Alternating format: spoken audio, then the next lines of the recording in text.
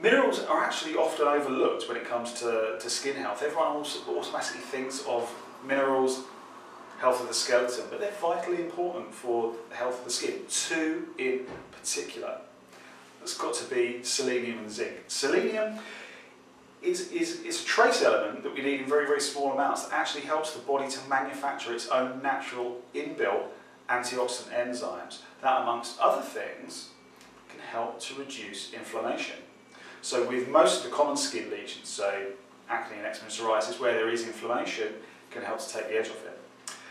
Zinc is a massively important one, especially for acne, for two reasons. Firstly, zinc is actually used by the sebaceous glands, the oil-producing glands, to regulate the amount of oil in which they manufacture and secrete. If the skin is too oily, getting enough zinc in the diet can actually reduce secretions.